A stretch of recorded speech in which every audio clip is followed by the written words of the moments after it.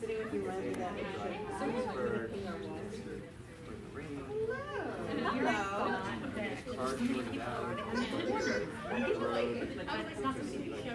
maybe everyone is still coming.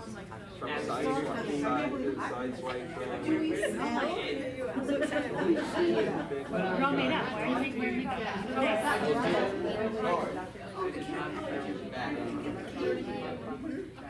So you decided to make up for it.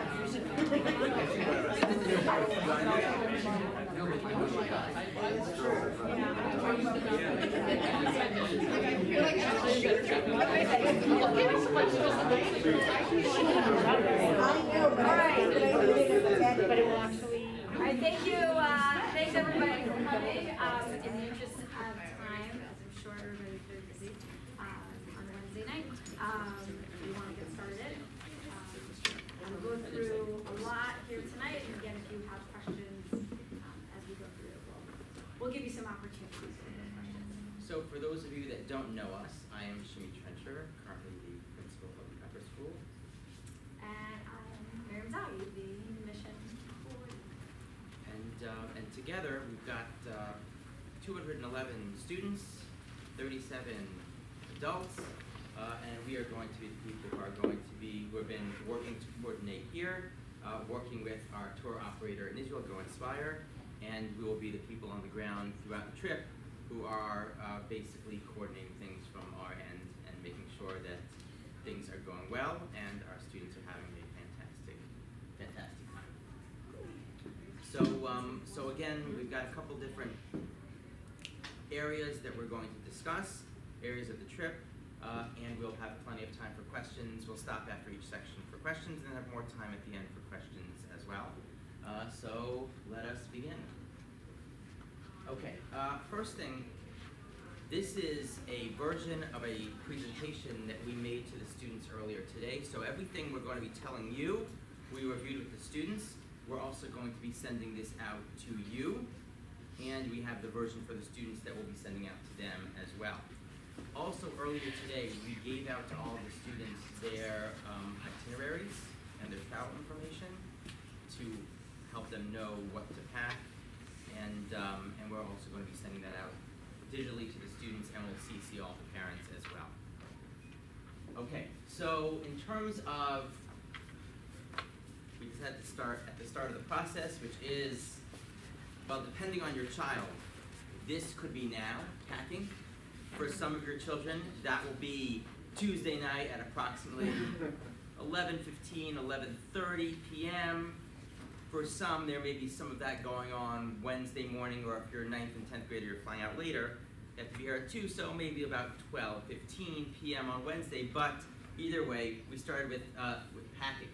Again, most of us have flown domestically and internationally before, although not all of our children have done that. So we encourage the students to weigh. Please have your children weigh their bags before they come here. We don't want kids at the airport, you know, that person who's like pulling stuff out and trying to shove stuff into their carry-on. The weight limit is 50 pounds, and the overweight charge is $70. We want to avoid that. And also, as on most flights, students can also bring a carry-on and a small personal item with them.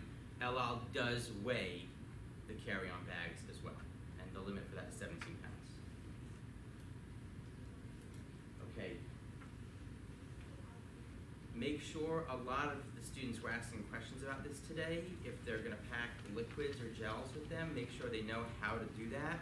Again, it's one thing when you're going with your family and someone forgets and leaves the bottle of shampoo or packs a water bottle, and they get pulled over and they have to wait for the people to check in, put on the gloves and do that thing they do with whatever they're doing there. It's very different when you're traveling with 250 people and there are people there who haven't prepared and hold up everybody, and kids are going ahead and we're waiting for those kids that have like gels and liquids throughout their carry-on bag. So make sure that they know what to do. They know they have the quart-sized bag and they put it in, and we'll remind them to take it out as well. And also we reinforce with the students, when you go through security, take things seriously. I told this story when I must have been like 13 or 14. My family was going to Israel, And we were at the El Al security, and they're very seriously asking, you know, did you pack the bag yourself? And my sister, my younger sister at the time, says, "Don't worry, we don't have a gun." My father was not pleased. Either way, we made it. But we spoke to the students about really making sure to follow instructions and to be serious as we go through security. That's me. Okay. Things to think about as your children are packing. We've been looking at the weather as it comes up. Again, we're still pretty much 9 days out from when things are starting for us. So there's a little bit of a chance of rain, but I really, I wouldn't check yet. But this time of year in Israel is when it does start to rain. So please make sure that they are packing the rain boots. If they have the shorter ones, that's definitely better for the girls. For the boys, if they have shoes that are somewhat waterproof, that would be really helpful for them as they pack the raincoats, and definitely layers. Even if it goes up to 75 degrees during the day, early in the morning and late at night it gets cold, especially our first few days that we're up north. And then again in Jerusalem, a lot of times at night it does get cold at this time of year. So they should not only be coming with a small jacket, they should be coming with a few layers. They will be getting sweatshirts at the end of this week or right before we leave, but they should have more layers than that so that they are comfortable when they're traveling, again during the day, so they can take layers off and then put them back on. So those are big things to think about. Obviously they need a small backpack for when they're on the plane, but also when we're taking our day trips. We've got a donation, a very beautiful donation from Sulam for drawstring backpacks for the kids, which is great, so they can use those if they want for their day-to-day travels. But if they want to have something that really zipper shut and keeps everything with them, they should have a backpack for their traveling, especially their water bottles and their hats and things like that. If your children want to bring over-the-counter meds, so they like to carry their own Advil or Tylenol or whatever they would use, they can carry their own. We are not going to ask them to give that to us. We will have emergency backpacks on every single bus. But if they like to carry their own, that they can do, and they should keep that in their bags with them. So again, if they're comfortable and they want to have their own, great, let them carry that. Just work with them. In terms of laundry, you do not have to send 10, 11 days of clothing and 14 pairs of underwear. You can, you do not have to. We will have laundry pickup in Jerusalem, so starting Monday night, there'll be 2 pickups, Monday night or Wednesday night. The laundry guy will come with his truck to the hotel after we come back from the hotel on Monday night to pick it up, but they need to have 50 shekel cash. There's no charging a credit card, there's no writing a check, you have to have the 50 shekel on hand to be able to do the laundry. It will come back the next night, hopefully folded and clean and beautiful. Yes, I told the students also the laundry will be picked up and then it will be washed for you and folded and delivered. I see some people smiling. I neglected to let them know that like the Israeli style is like, it comes back like kind of damp and like wrinkled and in like a plastic bag. So, you know, if your child is gonna really be like bothered by that, you know, you could get one of those like dual voltage steamer things or whatever, but it's just part of the experience. I'm really looking forward to it. It's just, you know, makes it authentic. One thing I also want to mention, go back for a second, the prescription medications, hopefully everybody filled out that form. We really went back and forth on this in terms of how to handle medications. The number of people going and the number of medications that people have, and you've got your breakfasts and your lunches and your dinners and you're an hour before food and with food and without food, it's very, very complicated. And what we know for the students is when we're traveling, time change, difference in routine, it's easy for people to forget. So we spoke with a lot of different camps and organizations that run these trips, and there are a lot of different practices, but our decision was to administer the medications. We have hired our own nurse who will be with us the entire time, who will be patching up the medications, and again, many of you know, get the medications to our nurse, Mira Kotek. She's going to make all the arrangements. We transport it to the nurse who's in Israel, and then if your child gets the medication at breakfast, someone's going to hand it to them breakfast in a bag with their name on it and what it is. Again, we really made it a requirement. If for some reason a student is going to bring their own medication and they don't want to go through that, we just can't be responsible for their well-being. I wouldn't want to have anything happen. So please help us out by working through that system. And if you haven't gotten the information to Miriam Kotek, please do so tomorrow, because there's a lot of coordination that will go into it. Okay. So the bottom line here is everybody, most people I know enjoyed the experience when they first went to Israel of trying to plug things in that weren't meant to be plugged in to the voltage there, and trying those converters that are basically $40 devices that blow up your appliances. So again, I encourage all the students, especially the students, like if you're bringing like a phone charger or something, most of them are 110 or dual voltage. Some are not, some of the cheap ones that are sort of not OEM.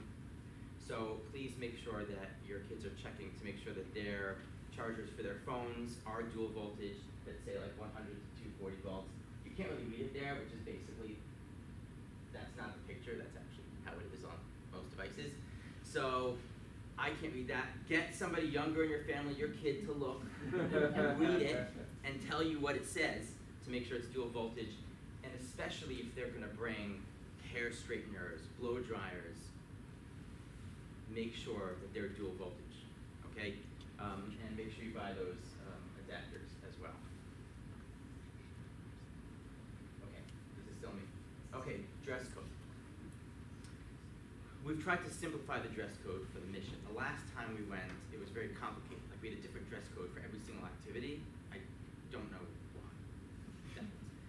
But this time we tried to simplify it, and we made one dress code, which is basically our school extracurricular dress code. This is the dress code. This is nothing earth-shattering. This is the dress code that we have in our handbook for all events, school events, that are not during the school day, okay? And then there are a few other pieces to it that we added in light of the specifics of the trip. So our basic dress code for the guys is they can pretty much wear any shirt that they want, but no tank tops. In terms of pants, they can pretty much wear any pants they want as long as they're not ripped and gross. I mean, if they're wearing that anyway, we should probably have another conversation. But again, it's pretty standard for the guys. Kippah or hats are required anytime they're outside their rooms. Obviously, if they're in bed, nobody's gonna go in there and be like, "Where's your kippah?" But and we also want them to wear tzitzit. And we know, look, it's part of our dress code. We're not going up to boys and like rubbing their backs to see like if they're wearing tzitzit. That's super creepy. But so again, we don't know a lot of times in school if they're wearing tzitzit or not, and we're not checking. What I said to the guys is, look, even if you don't usually wear tzitzit, you're going to Israel, you're going to the Holy Land. This might be a good opportunity to pack a couple pairs and really make it part of your experience, to kind of have an aliyah, like to raise up your level of commitment by wearing tzitzit. I don't know if it's going to happen, but put it out there. So let's talk about the girls for a moment. Dress code for girls. Okay, this is our extracurricular dress code. Knee-length skirts, as usual. Dresses, Aladdin pants. Ooh, Aladdin pants. Some people think they look good. Okay, or sweatpants, non-form fitting pants. So no yoga pants, no tights that you're pretending are pants, no leggings, unless they're wearing that under a skirt. So again, if you have a young lady in your house who's going on the mission and you happen to just kind of look over there and you see that she's packing her skinny jeans, that's not going to work out for us or for her. So again, sweatpants, anything that's baggy is going to be fine. And in terms of shirts or t-shirts, it's pretty much the same as usual. Modest necklines, no cap sleeves, and no Britney Spears thing going on. Next. Okay. So, what we've discovered is that our students really like wearing shorts. Like they're on a hike, there's some kind of athletic activity. Okay, they want to be comfortable. The standard, it seems, if you watch our students and what they wear when they're playing ball or whatever, they're not playing ball in their sweatpants. They like to wear shorts. So what we said is, what's wrong with this guy? See the big guy? He's got big heads. He's a Pokemon guy, which is super weird. Next. Okay, there we go. Notice I photoshopped his shorts so they go to his knee. These are basketball shorts. This is permitted. Okay? But I explained to the students, I don't want to see those short shorts. You know, I don't know. So there you go. Okay, so that's all fixed. Now, next slide. Okay, so we're allowing them to wear shorts for hikes. So anytime we do an athletic activity, both the girls and the boys can wear knee-length shorts. Okay? Okay. So, and what we said is you can put those on, again, if you're going hiking, it's not like we did 4 years ago. We're like, now you're hiking. Okay, now change, because you're back on the bus. Now we're here. If your itinerary has a hike on it, you can after davening in the morning, you can put on your knee-length shorts. Knee-length. Knees are not here. And then you can wear them for the trip, with the following exception. Okay. When we're davening or we're at holy sites, we expect the girls to wear skirts and the boys to wear pants, not shorts. So what we told them is, if you're going to wear pants for the girls, or you're going to wear knee-length shorts, just bring a skirt with you. So when we're davening mincha or we're going to a kever, you know, you can just pull that on. And for the guys, if you're wearing shorts, just bring a pair of sweatpants to pull on for davening. Okay. Okay. I think we're up to the last dress code slide, which is on Shabbat. This is our in our handbook our Shabbat dress code that we use on Shabbat Tonim. Full button-down shirts for the guys, dress pants, and dress shoes, and for the girls, Shabbat dresses or skirts or shirts. And I really, yeah. Sorry, just to be sure. So by full button-down pants, you're saying that you've got a polo that only's got like 3 or 4 buttons. That's no good. Right. For Shabbat, it should be Okay. like a button-down shirt. And also, like a lot of the guys do like to wear, like on Shabbat, just like a sweater without a shirt underneath. That is not part of our Shabbat dress code. Okay, so actually, we're going to go to the next slide. I just want to point out one thing for the girls. And then we have questions. And I just want to point out one thing for the girls, and I did talk to a few of them today. Please reiterate this to them. Our second Shabbat in Yerushalayim, we will be driving on the bus to the Old City to go to the Kotel. But the bus can only drop us off at one point, and then there's a lot of walking. Again, like we said, this is the beginning of the winter time in Israel. It is very possible it will rain. Those cobblestones are really slippery. The walk back to the hotel is 45 to 50 minutes. Please encourage them, if they like to wear wedges or heels or whatever, don't bring them on this trip. Wear the flats, bring the comfortable shoes. That would be so sad if they hurt themselves on the last day just because they wanted to wear a certain type of shoe. Just tell them, take it out of the suitcase, wear it next week, please. I really encourage them to not take those shoes. It's just not worth it. okay, and now we're at the you want to ask Two Yes. questions. Yes. Go for it. One was, are you sending this around this? Yeah. Okay. Mhm. And two, Yes. just you're saying the 45-minute walk back. Is there then an accommodation perhaps for not dress shoes but sneakers for that night or not? Typically, I mean, again, I think that typically if somebody said, you know, welcome back, again, this is not meant to be like a draconian type of thing. If somebody has a special situation or like, my feet are really going to be hurting me, they'll come to me and they'll say, can I wear these sneakers? And I will say, yes. All right, so today we talked to them a little bit about exchanging money, and we sent a form out to all of the students because we have an opportunity to have somebody, now this is going to sound a little shaky, but we have, A little. we have an opportunity to have a money changer meet us at a gas station, right us at an airport. And we're going to shut off all the lights and go behind and stand there. No, definitely. We're actually Can we change money? We said, yes. We'll have this Gas guy station. meet you at the gas station outside the airport. Like it was just a normal thing that's totally done there, I guess. So the only requirement for him or her to come meet us is that we have a commitment of 50 students and chaperones on the first group, so the 11th and 12th grade group, and 50 students and chaperones on the second group and the 9th and 10th group that will have at least $100 that they want to exchange. So we sent that out to your children this afternoon. They might have a question about that. Am I gonna have $100? Can I exchange $100? What does that even mean? So that's something, if they wanna share it with somebody else, like let's say they only wanna change $50 and they have a friend who wants to also change 50, that would count as one person. So I'm gonna look through that list. If they have a credit card that they wanna bring with them, that is fine, but we did tell them, A, make sure to check with their parents that there is no foreign transaction fees, and B, that they should call their credit card company and say that they're leaving the country, because otherwise it will be declined. So those are two very important things with credit cards. We also spoke to them about how, because it is foreign money, a lot of times it feels like play money, like monopoly money. And again, Israeli money's got a lot of coins, and then you're like, oh, 10 shekel, that's nothing. Oh, 50 shekel, that's nothing. It's money.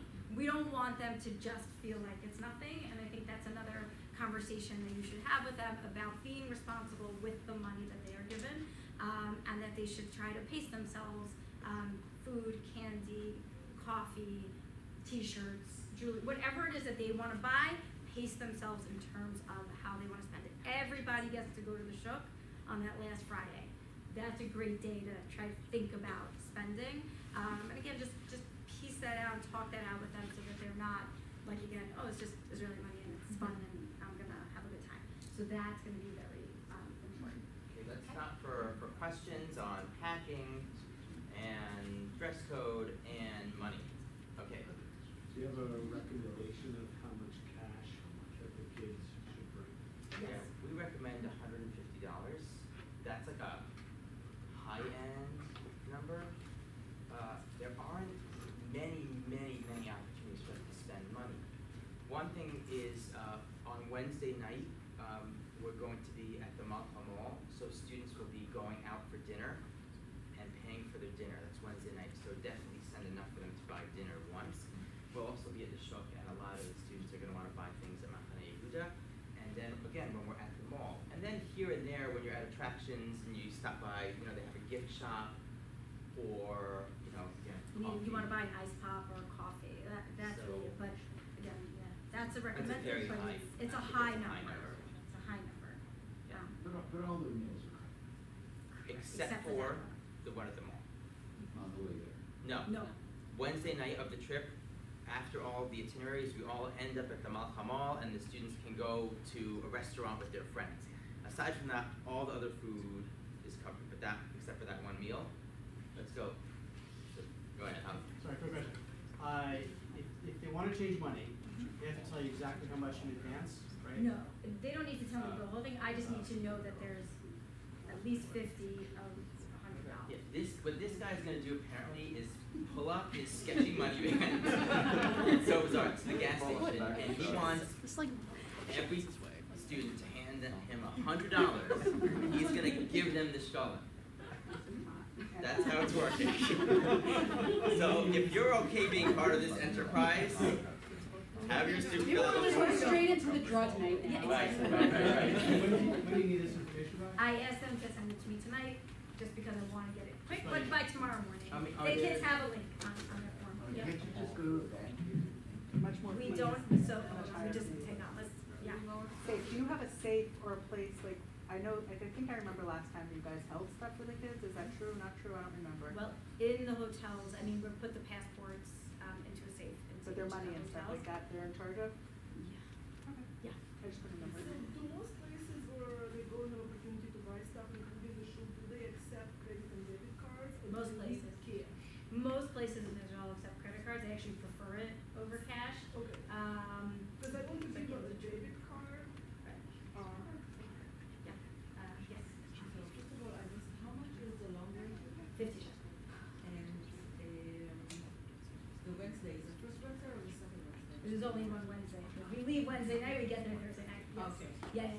And this Wednesday is also the Wednesday that the parents, the family usually Correct. comes to visit them? Correct. So the family can take them to dinner, right? No, we finish our itinerary for the day at Malcha Mall, and then we come back to the hotel, and that is when the family can meet them. The children cannot go out of the hotel at all. They can go. They can go remember that downstairs, The they Jerusalem cannot Gate leave the Hotel hotel. is right on top of Center 1, so the students and families can go wherever they want and center one, but not Cannot leave leave. the premises. And then they don't have restaurants over there?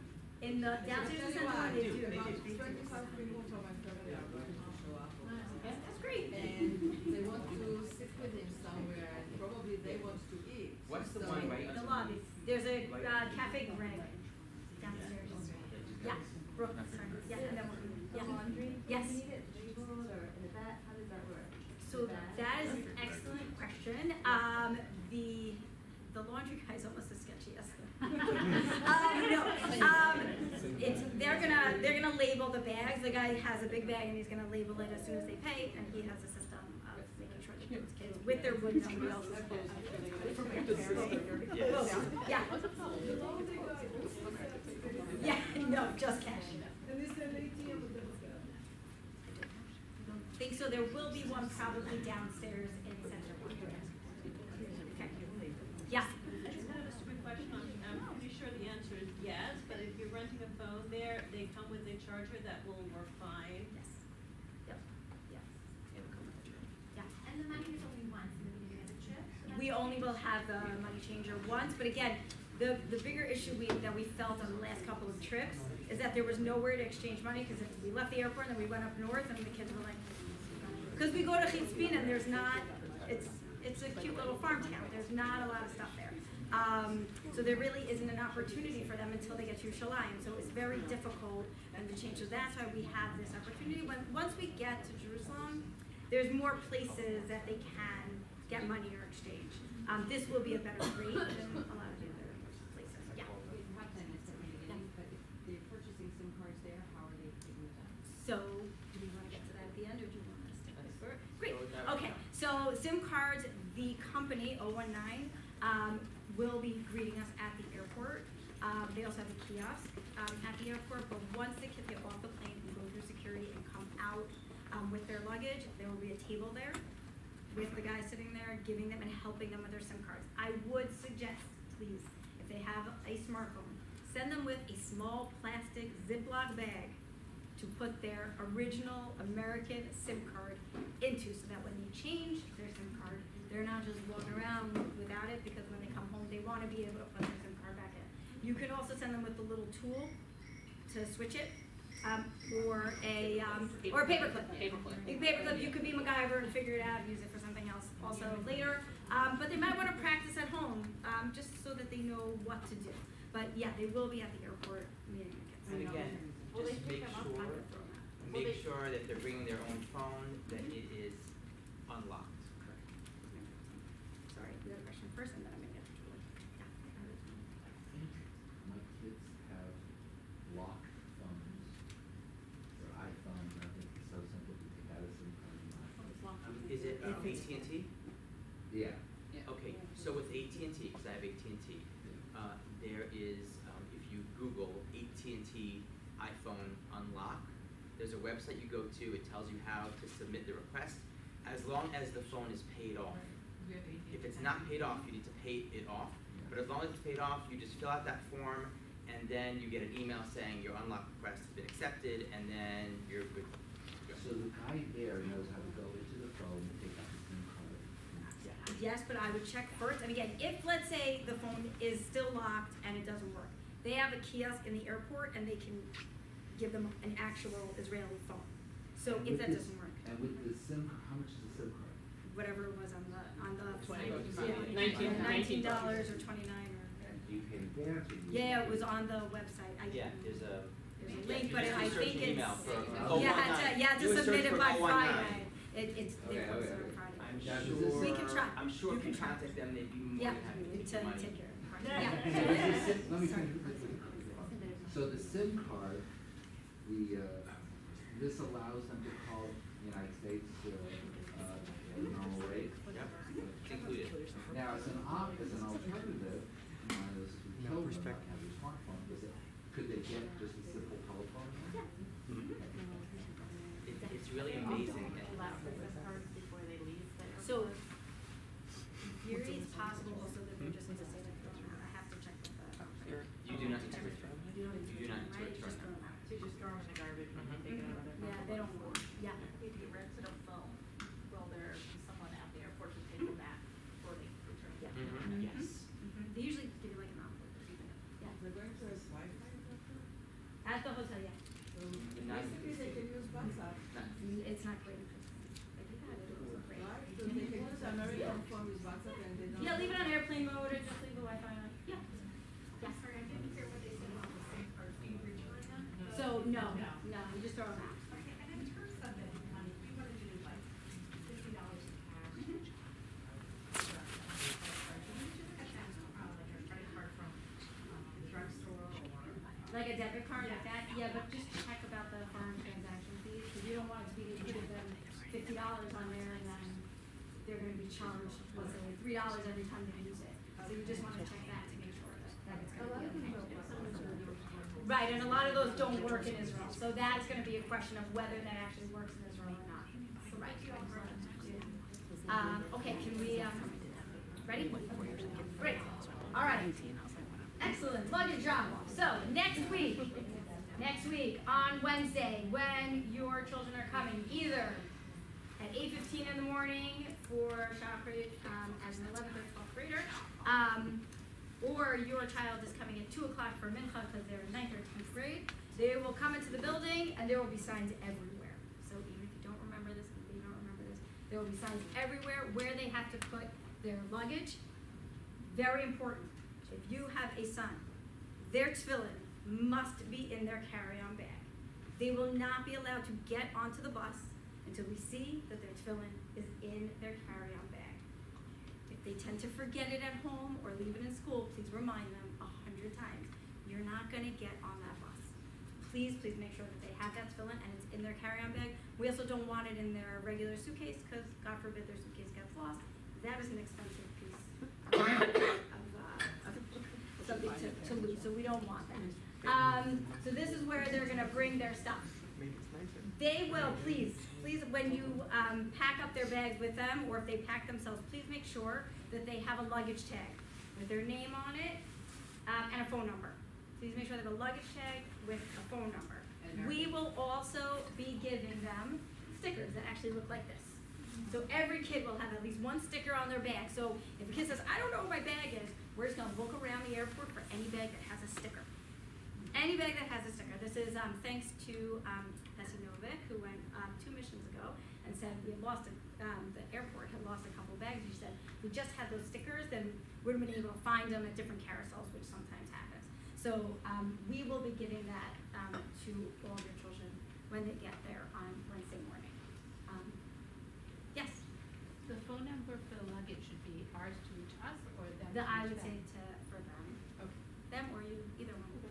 Either one. Yeah. Is there a weight limit per bag? Yes, 50 pounds. 50. How do we know if our child is in NYC 4 or 5? So that is on their list, on their itinerary.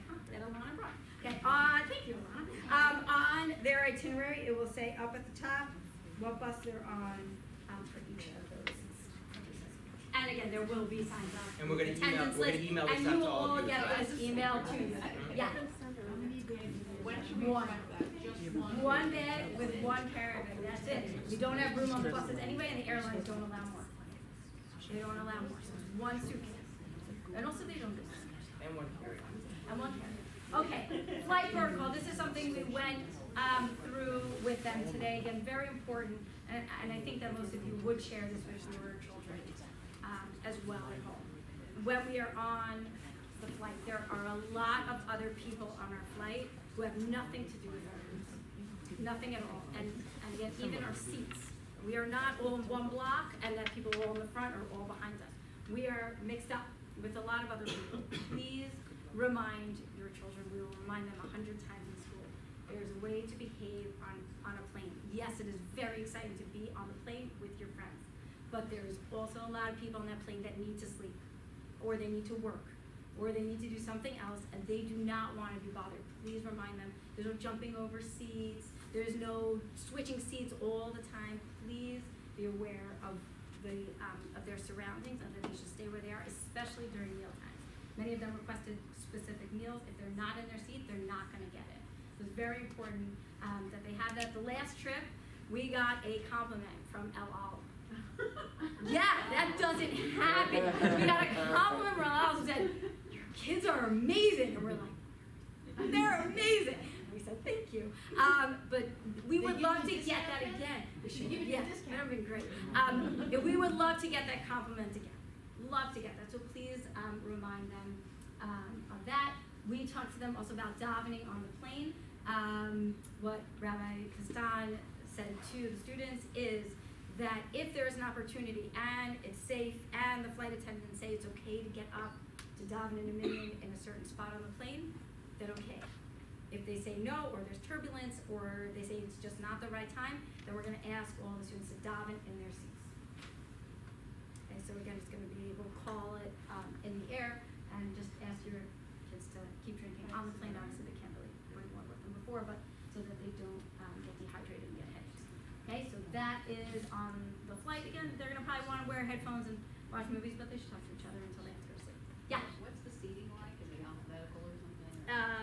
It looked to me, when I looked at it, the tour operator just did it, and it looked kind of alphabetical, but kind of not. It had like a little element of funky randomness to it. What we did insist on is we got the boys in one section and the girls in another section. We want to avoid that like falling asleep all over each other thing that they love to do. There's definitely bathrooms in between. And again, we told the students, you know, like if during time when everybody's awake, you want to get up and go sit next to your friend and move around a little bit, as long as you're not like, it's not like your cocktail party, but you can move around when it's not meal times, as long as when you're sleeping and when there's meals, when there are meals, you are in your seat. So I suspect that even among sections, once they get seated, they'll move around within their area. With that, we're fine with, as long as they can go back to their meals. Okay, let's stop the questions. Questions on questions. Yes. Oh my gosh. Yes. Oh my gosh. We encourage them to sleep at any chance that they have. Any chance that they have to sleep, they should sleep. You're gonna see why when we talk about it. Okay. All right. Any other questions on that before we move on to talk about food? Big topic for Jewish.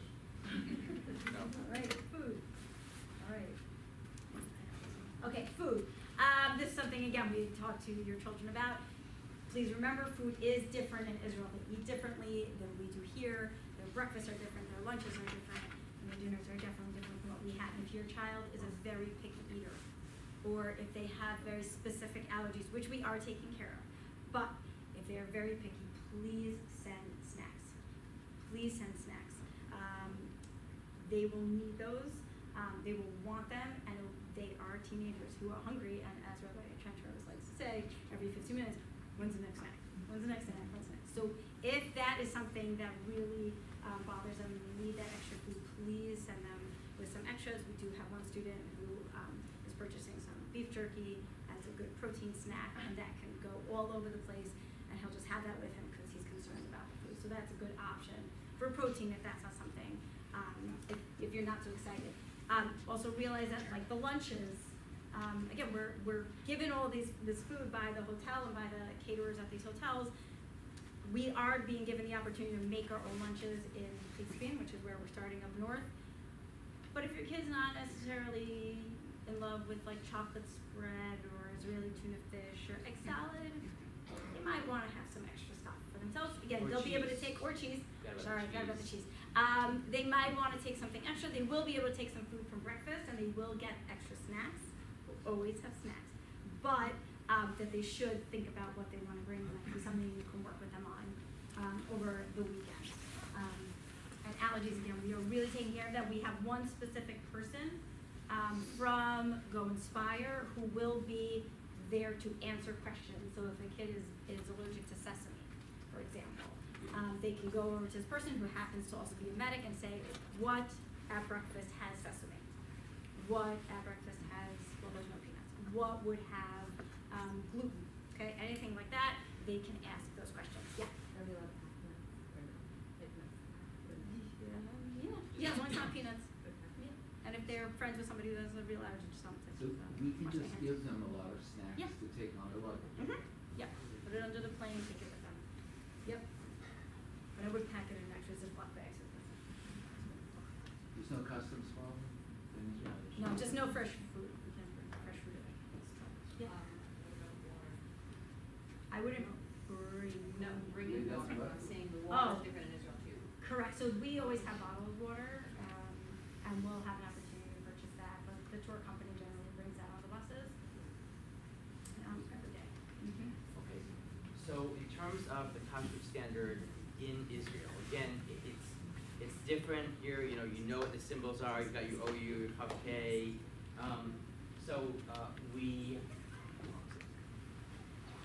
Rabbi Hassan spoke at a post-game and made a decision about what standard we are going to keep when in Israel. So for this trip, what we're going to do is, for dairy, we're going to do Rabbanut. And I showed the students where it says Halavi, 2 great. And then for meat, we're going to do Mahadra. So we're asking students not to eat the Rabbanut meat, which relies on a lot of leniencies that most of the organizations that we rely on here would not rely on. And also, when we go out to the mall, we're going to give them a list of all the restaurants, which is many, many of them there, that meet these requirements. And we also show them this, and we show them not this. Don't. Okay. Anyway, moving on. Any questions about food? No questions about food? Yeah. When we go on trips, can they like buy their own ice cream cones? and things like Yeah. that? Yeah, and that's really what a chunk of the spending money is really for. Because they're gonna wanna buy snacks, they're gonna wanna buy drinks. Do little vendors, they'll take credit cards? They do? A lot, yeah. A lot of the places where we're going are gonna have like a small cafe, that type of thing, and they'll pretty much universally pay credit cards. Okay, so this is, important again, sorry, you can do that. Okay, so nothing good comes from letting students know who they're staying with early. Ever.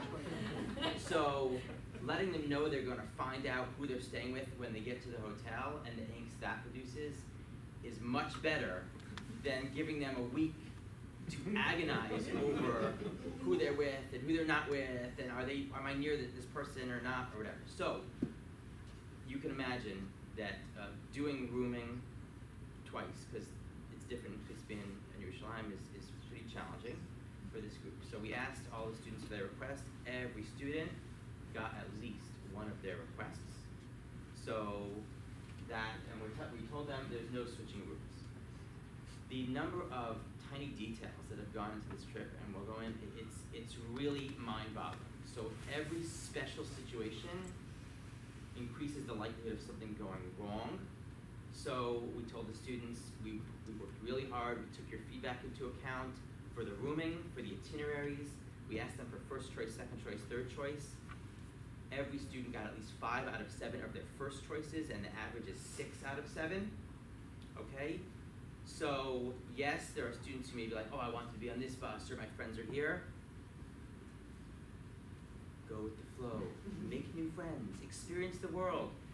We know that, again, there may be a little angst. It will work out, it will be okay. But we're gonna let them know who their roommates are when they get to the hotel. In Kispin, they are rooms of 4, and in Yerushalayim, they're rooms of 3. And staff will be around there as well. Everybody gets a bed. In Yerushalayim, 2 people get beds and 1 person gets a cot that I'm sure is really comfortable. Okay. Now, mornings are early, okay? And what I explain to the students is, and this is not just a young person thing, I have the same thing. Like, when it's midnight or 1 a.m., I'm like, wow, I'm wide awake. This is great, I can get a whole bunch of things done. It's only the next morning when I'm trying to wake up that I realize that wasn't such a good idea. Our wake-ups most days are somewhere between 6 and 6:30. Shachar is either 6:45 or 7. So our expectation of these students is when we get back, when we say be in the room, you're in the room. When we say lights out, lights out. Because they're thinking I want to hang out with my friends, and we're thinking this is not going to work out well for you. So again, we're really gonna stress that, and we're really gonna follow with students who are unwilling or unable to maintain those commitments at both levels. Yes? When are you gonna put them to bed? Depends on the day, depends what time you get. You know, they're supposed to be in their rooms at 11 o'clock. And some will go in You're early. getting at 6. 6:30. Hard. It definitely will be. Yep. That's You know, what we say. but the truth is that many nights we're back at 9:30. So there are students that will go to bed earlier. That's the latest time that should be available to do that. Okay, I'm still going with this. Okay, and then we'll have time for questions. Okay. For what I explained to the students is that we are on a very tight schedule, and when you're dealing with this number of people, somebody who is late, nobody woke me up, I need to shower for 45 minutes, whatever it is, I need to go back to my room to get something, and you've got a bus waiting for you, it's totally not acceptable. We are gonna run this like a well-oiled machine, okay? We're gonna, at davening's at 7, we're taking attendance at 7, and we're following with students who aren't there. We expect the students to cooperate with us. It's a huge undertaking, it's a tremendous gift. And of course, it won't be perfect, but that's really what we're going to be trying to do, get people where they need to be on time. And also, it's different than it was 4 years ago. 4 years ago, like almost nobody had smartphones. Like I remember we rented those little like Nokia phones. So this time most of the students have smartphones, and most of them know how to set an alarm on their phone. And you've got 4 people in the room, you could set like 12 or 20 alarms.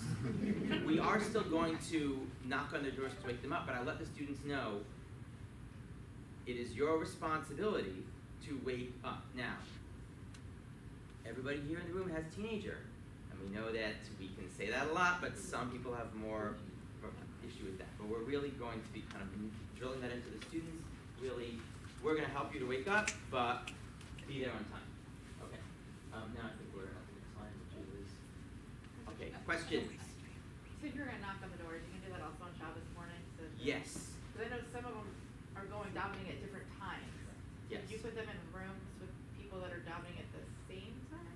Because some people might not want to get woken up at 4:30 if they're not choosing to go That's that correct, and that is a hazard. That's the downside of being in a room with somebody. By the way, so when we're in Yerushalayim for the second Shabbat, that's when they have all these different options. How many students out of 211 do you think they're getting up at no, not getting up, leaving the hotel at 4:30 a.m. to daven Vatikin at the hotel? How many? 150. 10, 30. 30, 86. 122. By the way, I want you to know, this group, we take our kids for granted. This group is amazing. We actually had to run larger buses this year to the seminaries and yeshivot because they didn't fit on the buses we arranged for. I mean, in terms of the number of students who are excited about going to the Kotel and getting a Vatikin, it's pretty cool. It's pretty cool. Now, by this point in the trip, not everybody is going to feel the same way, and we will have a system for them to make another choice, even on the fly. Even if they oversleep, we're going to have a system where they can, they can go to a different minute. But we're going to arrange something to, again, knock on the doors. I can recommend for them some good apps, like Shabbat, my Shabbat Alert app, pretty good. Right now. What's that? On a non-Shabbos day, the hotel can give them a wake up. Yes, they can. Yes, they can. I think it's all automatic, so I think you can program it. But yeah. Is there a way for people like you to communicate with all the kids, or you can set up like a group WhatsApp chat that is only one way,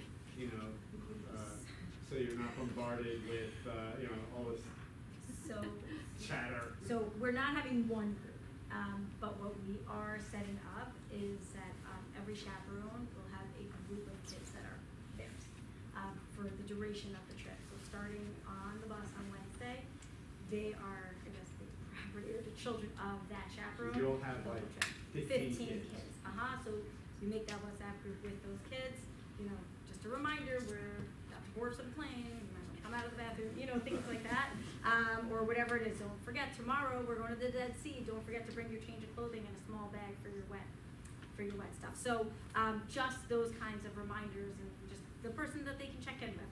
And also so we can check in on the kids at night, but to have one big group is just, it's Do the too kids much. have, let's say someone wants to get in touch with you, Yep, so on their itinerary are a few emergency numbers. First of all, we put both places where we're staying, plus Rabbi Trencher's number, my number, and the nurse's phone number. Okay, And these also are Israeli they'll have numbers. the contact number of their staff member. So if they need to get in touch with someone, like what if somebody's not feeling well during the night, those kinds of things, we want them to be able to get in touch with someone who's gonna be able to talk. Are you gonna, how often do we get updates as parents? We're gonna be posting pictures to the Instagram and the Facebook every day. And we also have, Yigal Mizrahi with us. Yigal is the gentleman who made the first day video. He will be traveling with us the entire time and creating some videos for parents to see over the course of the trip. So that should be awesome. Your phones are American phones over there? Those are the Israeli phone numbers that we have. And are you, because Nick is going to use WhatsApp, he's not going to have his SIM card. Can he reach you by WhatsApp to those phones, to these numbers? Yeah, you will be able to once we put this in. Okay, another question. So do they know their activities that they're going to do in advance? So they know They if got have them to today. have hike inside water and stuff like this? Yes, everybody got it today. And when we send out the itineraries and what we gave to the students today, you'll see next to each itinerary is like a little icon, like has a little picture of a shoal, it's like a holy place and they have to like be prepared for that. It has a little picture of sneakers, if they're allowed to wear shorts to hike, that kind of thing. And there's a little swimmer for the swimmer, day. Are you encouraging them to take their phones on the various different Tubulim? And Are we if encouraging so, I it? can foresee lots of issues with that, from not paying attention when they should be paying attention to, I can't find my phone now and the bus has gotta go. Really, Yeah, the truth of the matter is, it's interesting because I remember NCSY does this program over the summer where they do have all their Israel programs, and they do this day called Yom NCSY, where they get like 2,000 of these kids together to do this big concert and they live stream it. It's a lot of fun to watch. And I remember, obviously they're dealing with the same thing. We've got kids on these summer programs, and they're on the buses, and instead of talking to their friends, it's quiet. Which is not that different than when I was that age and I was listening to my headphones with my Walkman, which I still have. And I brought on the last mission, by the way. I should bring that again. A Walkman, some cassette tapes. No, the kids think it's really cool. I mean, in a like nerdy, what is that kind of way? But yeah. Okay, anyway, back to the story. It's relevant. So I'm watching this live stream, and the guy on the stage says, everybody pull out your cell phones. Everybody take pictures, upload them to this site, hashtag whatever. So I think that it's that balance between kind of like helping them to be focused, but also co-opting the technology. Telling the students, we are setting up like a Google Photos group, so they'll be taking pictures with their friends and uploading them, and they'll be able to see what people on other buses are doing. So again, we're going to try to maintain that balance. It's kind of like the cat's out of the bag, unfortunately, and it's not going back in without there being a lot of resistance, and it's supposed to be a fun trip. So again, but we will be saying, put away your phones, guys focus on this, and then we'll be doing that on the bus, and the tour guides will be doing that too. So, see how it goes. Okay, do we have any other questions on that, or we're going to get to the do's and don'ts? And okay, presented this to the students. Students may not the group. I think this is leave. May not leave the group or leave the hotel without permission. Ever. So if a student wanders off, they leave the hotel, we catch them down the street because they really needed a shawarma at 1 o'clock in the morning. They can take that shawarma and head right to the airport with that shawarma, okay? We really kind of hammered into the kids, like this is a safety issue. nobody's allowed to leave the group or leave the hotel without permission, ever, and obviously, no illegal substances. And once again, and I'll let the students know, because whenever anything like that happens, even if we're fairly certain somebody saw or whatever, there are always students who are like, what are you talking about? No, I would never do that. I don't own a jewel. And you're like, there are 5 students that just said they saw me. So again, what I told the students is, do not put yourself in a position where we would suspect you of doing that. Again, we're not going to be looking for students that are like, no. But again, we'll know if students are leaving, if we knock on doors and students aren't there, or, other types of things. Has this happened in the past on previous trips? Have people been sent home? The last trip, no, I don't have a history before that. The students tend to be really good, really good. Even some students that I've spoken to that I've had concerns about based on things that happened at previous events or previous years, where I put them aside and said, tell me why I should trust you. Again, a lot of them really kind of reflected like that idea that I know this is the mission, this is like really important, it's a big deal, I won't be, you can count on me. I hope that's true, but again, in the past, our experience has been that we have been able to rely on that. And really the students are just very grateful and they understand there's free time and they're pretty good about it. So hopefully it won't be an issue. But again, it's important to say, what I said to them is there's that Mishnah in Rosh Hashanah that talks about like the Kohen Gadol on Yom Kippur. So before he went in to do the Avodah by himself. Nobody was in there with him. And there was a suspicion, like there were different people that would like leave things out, like the Tzdukim would like do it differently. So what happened was the officials would go to the Kohen Gadol and make him swear that when he went into the Kodesh Kodashim by himself, he would do it exactly the way he was supposed to do it. And the Mishnah says that the Kohen Gadol would cry because he was being suspected of something that he wouldn't do. And the officials would cry because they even had to bring it up and had to suspect someone. And that's what I said to the students. Hopefully this won't be an issue, but we have to say it. We have to be clear on what we expect. And the last thing is, I told them don't bring or purchase weapons. There are always students who feel like it's a really good idea to like buy a sword or something. Like, no. Like just teenagers. I had a kid in my previous school, just like he brought a sword to school to give it to his friend. Okay, anyway, don't leave garbage and make a mess, don't bring lots of valuables, and don't distract yourselves with your technology, and we'll see how that goes. And let's get to, we have more questions? Okay, this is what we presented as the dues. We're going to keep encouraging the students to be grateful, to thank the Bermans, to thank the bus drivers. They normally do an amazing job of this. Last year, I'm not teaching this year, but last year when I was teaching, the number of students who came up to me after every single class and said thank you, it's pretty amazing. So I'm going to get a lot of reminding, but we'll try to get them doing that. And that's really it. So let's have some time for some more questions. How do we join the group for the pictures? So Hannah Olson will send out an email letting everybody know where they can find the pictures and with the link to the Facebook group and Instagram if you have it. Instagram, I don't know, is there like a web version of Instagram? Yeah. There is, you can find it online. Most people have it on their phones. It's easier to see it on the I'm not a big Instagram guy myself. I'm Facebook because I'm cool. Okay. So I know that we have this 2-hour window on this one night, where like all of us are gonna have like multiple family members from different sides of the family who speak different languages, all shoving into one thing. But you mentioned earlier that sometimes they get back at like 9 or 9:30 and then they don't have to be in their room till 11. Could we mention to family members, hey, this is the official night, but it's possible that the kids might be back this time? So, look at the itinerary. In other words, can we just see if there might be another window? Only because it's going to be so awkward. I don't know. And I'm sure lots of us will be in that situation. I gotta be honest, there really is no other. Monday night, we're out until about 11:15 when we go to the hotel. Tuesday night, we come back and then we leave for our night activity. So we're not coming back until about 10:30.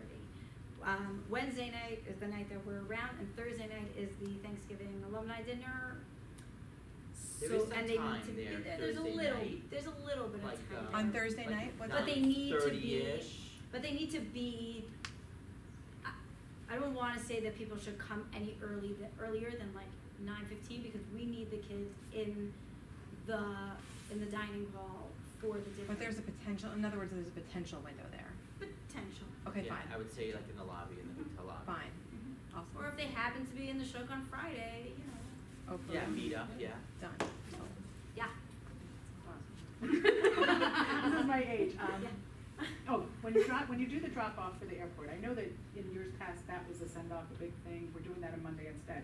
Is the drop off really just literally like pulling to the side, saying goodbye, see ya, they're dropping off their luggage, or are parents expected to be in there saying goodbye, doing the whole thing all over again? You do not have to stay and say goodbye. There is gonna be a small ceremony with some of the lower school and preschool kids.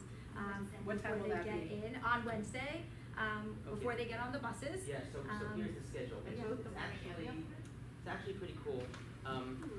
You're all encouraged, if you can make it your work and life schedules, to come to the mission send-off on Monday morning, 9 to 10. On Wednesday, like 8:15, we're davening at 8:15, so that's a Wednesday, so we'll be done around 8:45, 8:50. Then the students will load up buses and come back inside. We're gonna have some snack for them while we get everything set. And then they're gonna go down this hallway and through the preschool wing, and all the lower schoolers and preschoolers will be there, like a whole tunnel to kind of send them off with all their cute flags and stuff. How come you don't encourage parents? So for that will be at around, that's gonna be at around 9:15 on Wednesday morning, and then we get to do it again with the 9th and 10th graders. We want them to feel left out. So, but then we're davening mincha at 2, about 2:15, we're loading up the buses, so that will be around 2:30. So if that works for your schedule, if you want to be part of that, that's 9:15 in the morning, 2:30 in the afternoon. 9th and 10th graders is what time? You 2 have to p.m. be here at 2. So the 9 o'clock and 10 o'clock send-off, does that involve the 9th and 10th graders? That's on Monday. The send-off That's is on on Monday. Monday. It's That's on not Monday. really a send-off. It's not really a send-off. It's the, It's your like content a- era. We are talking about leaving, but they will have regular class on Monday and regular class on Tuesday. Just like your teachers. Yeah. And by the way, the reason why we're Very doing that on regular. Monday is because Deborah Berman is leaving to Israel early. She's like leaving to the airport right from that, and obviously we want both Denny and Deborah to be there. So normally, most years we did it right before we left, but this year, because we're flying out on 2 flights that are 6 hours apart, it didn't make sense for Wednesday with the timing, and then we wanted to do it on Tuesday, but Deborah's not gonna be there, so Denny asked for us to coordinate it on Monday, so that's why it's that way. Yeah. 2 questions. So realistically, if davening is at 2, they need to be there to put their suitcases away significantly earlier than that. 1:55. 1:55, yeah. They just have to put it at the band rooms because they're not putting it on the buses yet. And are the itineraries going to be sent to the parents? Yes. Yes. Yes. What's the time window for family members to go to the hotel on that Wednesday night? We expect to be back at around 8:10, so like 8:15, 8:30 until around 10:30. Yeah. Who are the chaperones, teachers that are coming from school? Okay, sure. I have my list, but offhand, 2, right here, most important. I have my list. Here, Max, Just do you hang want on. it? Do you want it? I have my list right here. Oh, you have it also? Hang on. I have my list right here. I just don't want to forget anybody, so I'm going to go through it. Okay, we have our 2 Benot, so Rayut and Rayut.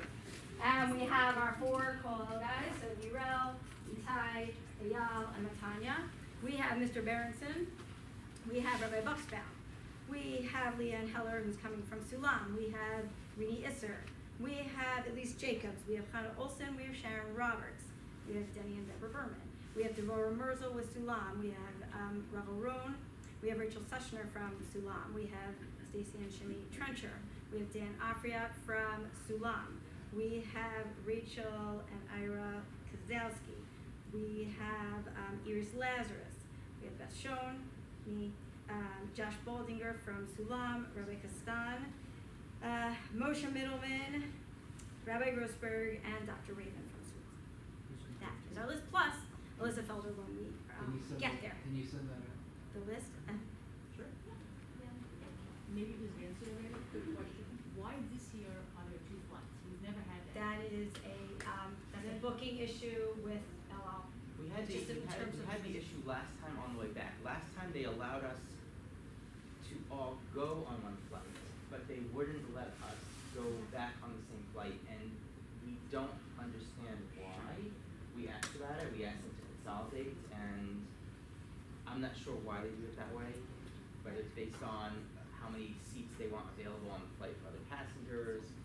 I don't know if there's an algorithm. This year was pretty complicated because we have 2 flying out of JFK, we have 1 coming back to JFK and 1 coming back to Newark. Just a lot of extra coordination and dividing the staff. Hopefully in 4 years, maybe we'll fly out of the DC area. Great. Great. Yes. If you need to drop your student off earlier than the stated time, is that okay, like? Absolutely. Okay. I can hang out here. Absolutely, yeah. Yeah. Sunday night, when we come back, Mhm. on Thanksgiving Sunday, what is the reasonable, they're getting off the plane, the 11 to 12 pairs are getting off the plane at around what time? 2:30, 2:45. I need somebody to be back. That is an excellent question. It is Thanksgiving Sunday. So, I know, 8:30 to 12:30. I know, it really is so dependent on the traffic, coming down the turnpike. Again, we will be in touch with everybody as soon as they get onto the buses and start traveling. And then just, again, it's a win. There are years that we generally go from here to there for Thanksgiving, and there are years it takes me exactly 4 hours, and there are years it takes me 8 hours to get home. We do that. That's smart. That's smart. I can. Yeah. When somebody asks you about communicating, you mentioned Instagram and Facebook. right? Is it possible to kind of like email? Yes, there will be email updates as well. Yep. Postcards? Yeah, postcards and letters. Yes. Yes. Yes. Yeah, there's also a student Instagram that's just like their own thing, that's just running up for school, but there's a school one. So there's the Berman Institute. Yeah. We have to also thank you, you guys have worked so hard. Thank I hope like in a couple of years we could do a parent mission, because that would be Who's gonna take care of our kids? The kids will be fine by themselves. They don't need us. That's great. Also, I just want to show everybody again. This is every kid's itinerary. So when you see this, and when you get this in your email, just realize all of the details that go along with this. Thank you to Rabbi Trencher for having an amazing system to make this happen. But the numbers that are here are what track they're on, so what bus they're on. So 5 would be bus 5, bus 6, bus 2. Okay, and again, whatever the symbols are, that is what they should be bringing with them. If you want to look this up, or if anybody wants to see some of the pieces of the itinerary to plan your own trip, we're happy to share it. Go Inspire is amazing with the groups that they take and what they And plan. the I'm sure itinerary this is updated online. The Yeah. itinerary is updated online. It is, and We when the change kids lose with- theirs, there will be many Correct. copies there. Yep. Yeah. Yeah. So And we that- also told them to take a picture of this itinerary, but again, we'll email it also, so they will always have it. There's printouts of the itinerary. They will be nauseous. Is the itinerary online now? Yeah, it's on the website, under the mission tab.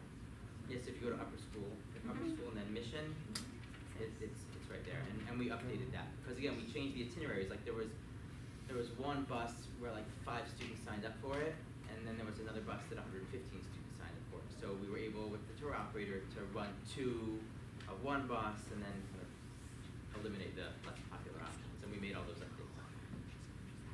And this PowerPoint is online in the mission tab as well? Not yet. We will share this with all of you, and then be in touch. Questions, comments, compliments. Take them all. Okay, so Great like, job. Shabbat Good last is one. always walking for the kotel, they can wear the sneakers on Shabbat? Friday night, yep. Good. Yeah. Okay. Just to clarify, dress code items, are girls allowed to wear jeans if they are not tight or ripped? Yes. Okay. And a question about swimming, assuming that it's separate boys and girls swim, and are they supposed to be wearing So what it is we have two opportunities for swimming. One that's actual swimming, that's the first Motzei Shabbat we're there. We're going to Merkaz Canada in Metula after Shabbat, and they have a whole bunch of different attractions. One of them is swimming, so we'll have, it's like 45 minutes for the girls, 45 minutes for the boys. So once they go down there and they're in like that area, they can change and wear whatever bathing gear they want. And then the other opportunity is at the Dead Sea. I don't know if you call that swimming. Swimming and floating in slimy oil-like water, which is awesome. Last time, none of us brought towels or soap, so we were like slimy all day. It was not cool. But anyway, I digress. So for that, once again, we go to a place where there's like a big, opaque, like machita, and there's a separate girls' beach and boys' beach. So once again, once they're like in their zone, you know, there shouldn't be an issue. What about in Nafal David? In Nafal David, it's normal, like, they can wear short, they can wear like, they can wear their t-shirt and they can wear their knee-length shorts. Okay, so we'll stick around for a few more questions. Yes, unless they're excited for davening, and then they got a problem with the skirt. We're going to stick around for a few more minutes and head out there. I want to thank NCSY because they were planning to do tonight this evening about their summer programs, and when we heard there was a conflict, we worked with them, and they said, well, you know what, we'd be happy to move our event to Berman, so to make it easier for anybody here who wants to stay and hear about their summer programs. So I want to thank them for working with us to make that happen. And Mira and I will hang out outside for a bit for anyone that has other questions.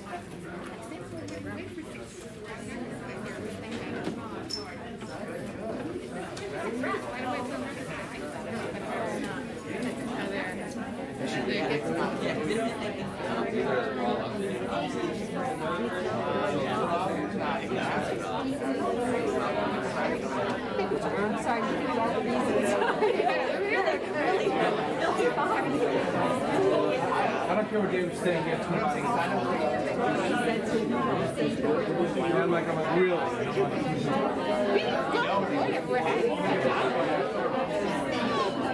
Yeah, because he's going to answer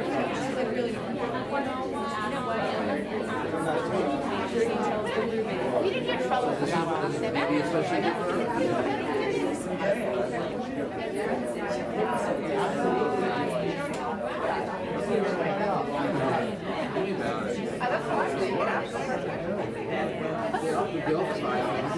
I was like, lights out. You taking the phones away? I think I'm concerned about it. Yeah, that wouldn't actually. They're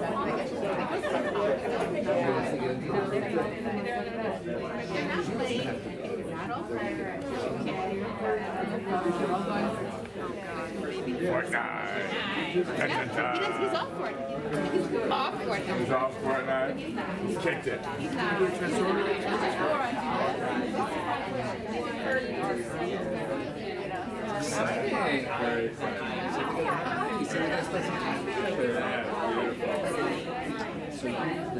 She's too young.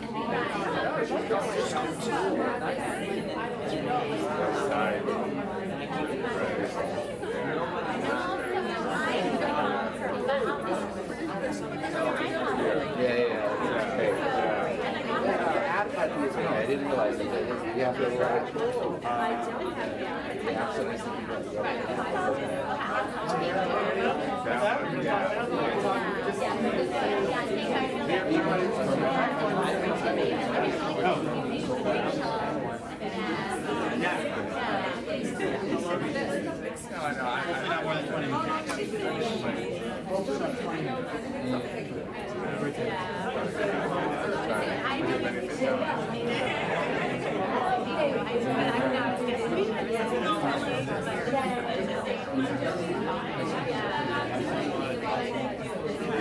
Is there sound?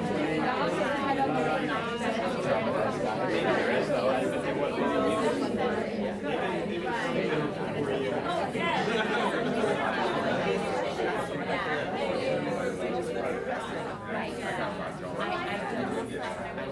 there is this speaker, you wanna connect to a computer, you wanna just log in. It's easier to connect to the So, yeah.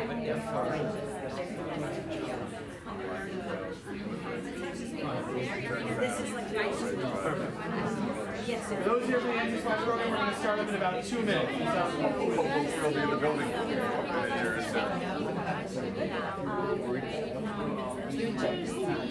I remember what he said.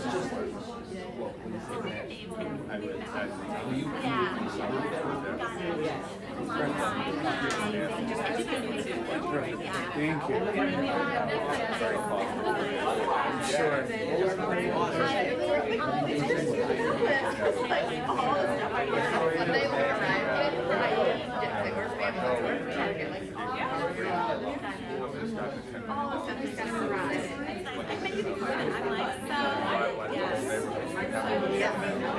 I thought that was very positive. And at the end, when the only council member who voted against, I believe, is still in.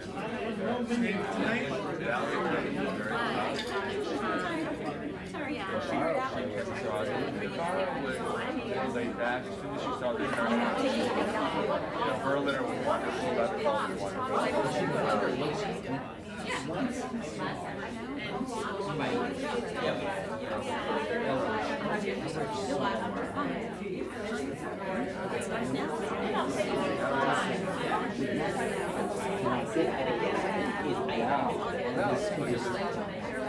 yeah, he paused it a minute.